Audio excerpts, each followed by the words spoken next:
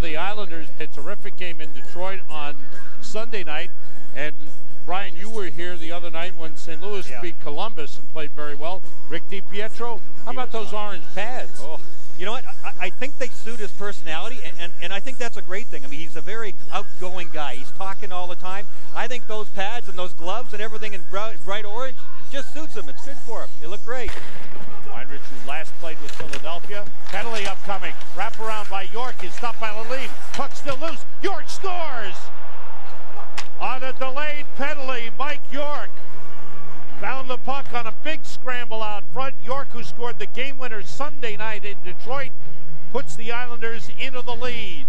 I think the St. Louis Blues let off the gas pedal a little bit here. Eric Weinrich is going to get a penalty in the far corner, and the Blues congested things up in front, but they didn't finish any checks. I think they were all just waiting for the whistle to blow. As soon as a blue jerseyed man touched the puck, there would have been.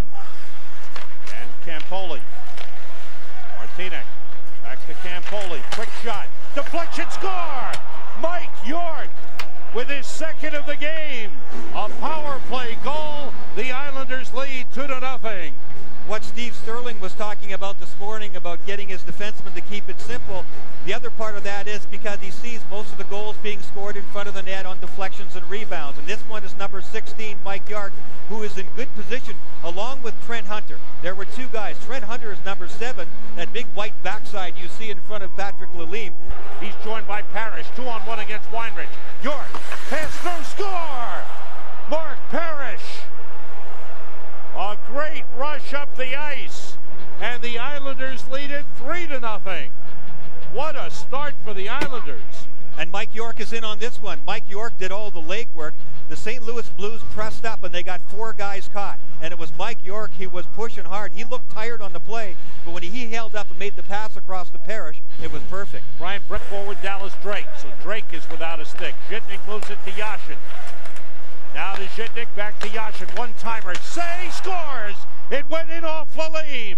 A power play goal for Alexei Yashin. And the Islanders' lead is 4-2. Really smart hockey by the New York Islanders. When the defenseman of the St. Louis Blues had a broken stick, Salvador, Dallas Drake had to give him a stick. So what do? You work the guy with no stick. See number 10 flopping back and forth?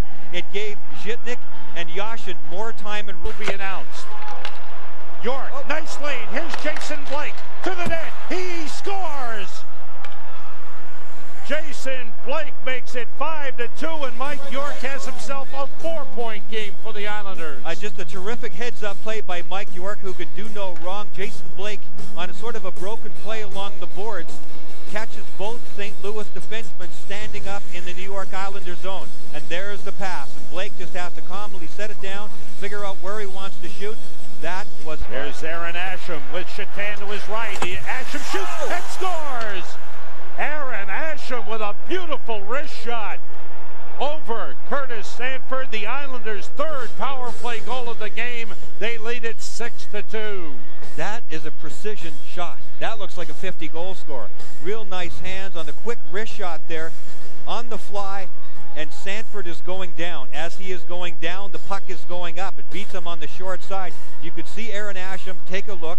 He decided which corner he wanted to go through, and Sanford gets an arm on it. That's 2 goals scored on the power play for the Blues in the second period. Pietro was really good. He read the play really well, made a lot of saves, looked really easy. They weren't. 4 straight wins for the Islanders on the road for the first time since 2001. The Islanders beat the Blues 6-3.